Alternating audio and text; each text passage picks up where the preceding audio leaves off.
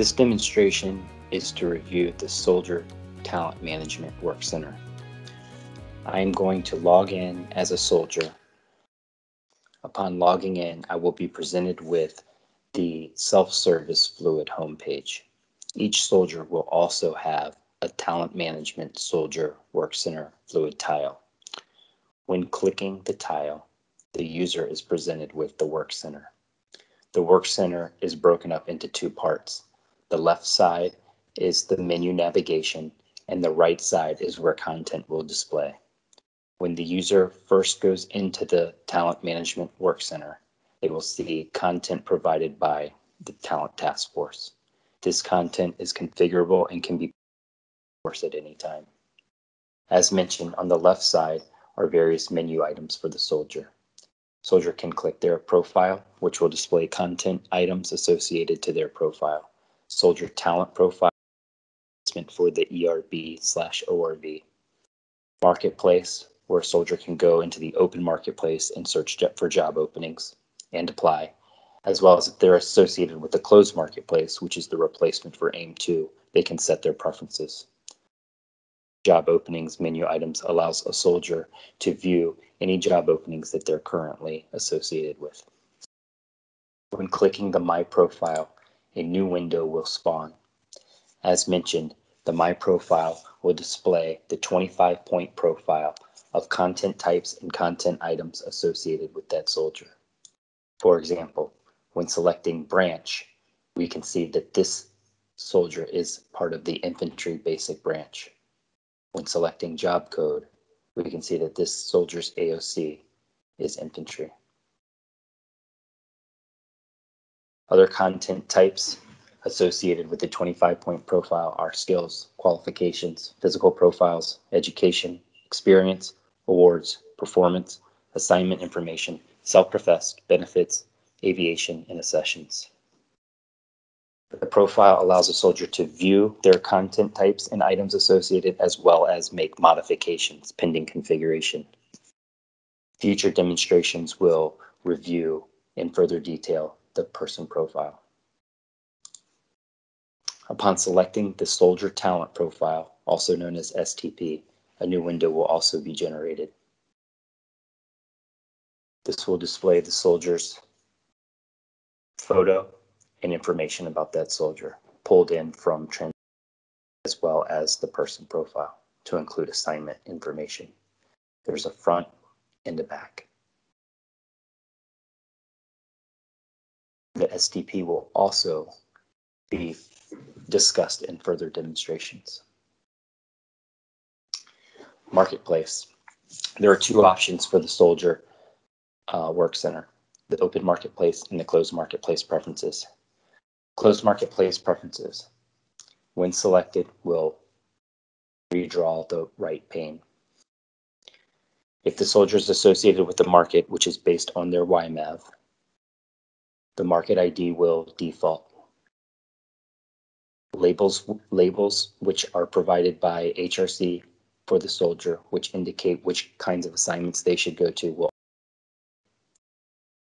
There's a label filter, which allows the soldier to input any kind of filter and display only those job openings that have those labels below. The grid displays the job openings that are related to that market. If we were to put vehicular into the filter and click filter, we will only see those job openings related to vehicular. As mentioned, these are the job openings associated with this market that the soldier can preference. Only job openings that the soldier can preference will display. Job openings come from SFARs, as well as the unit and HRC can manually add positions to create job openings for it to be put into the marketplace. The grid displays information about each job opening to include labels that HRC sets. To the right of labels, you'll see preference. This is where the soldier can set the preference of which assignments they would like to go to. Set the preference of 1, preference of 2, preference of 3. The soldier will not be able to duplicate the same preference, meaning you can't set a preference of 1 for 2 different job openings. To the right of preferences, the soldier can see whether the unit has expressed interest in that soldier. The green check mark means that the unit has preferenced the soldier for that job opening. To the right of unit interested, you'll see applicants preference column. This indicates to the soldier that how many other applicants have preferenced that job opening that they will be competing against. Percent match is a tool that allows a soldier to see how well they match up against that position. Algorithms are executed that take the person profile and match it against the non-person profile, which is the position attributes, and comes up with a score. Those position attributes are what come over from AOS. If I select the 100, we'll redraw this window, and it will show on the left side the attributes associated with the position, and on the right side the soldier. As you can see, we have a match for each criteria. If I were to select the 75% match, you'll see that this soldier does not match the top secret security clearance.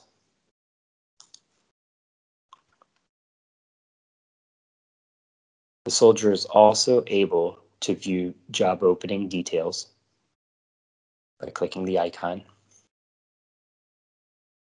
This is a one-stop shop that shows all information related to the job opening.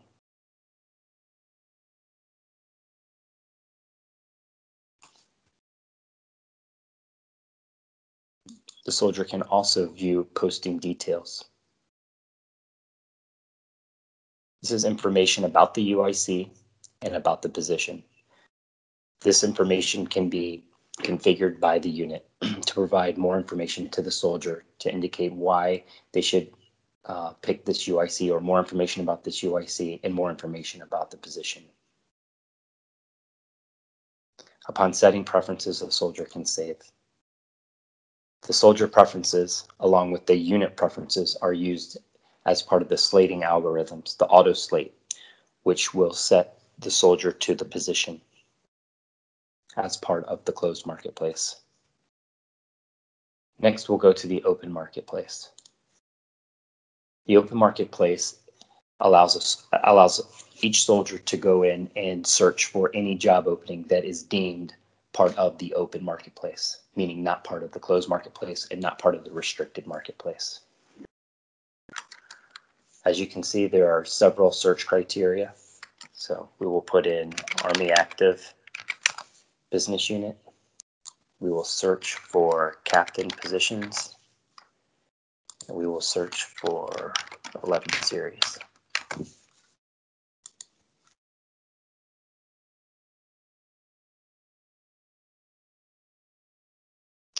What is returned is a list of job openings that are in the open marketplace that fit that search criteria.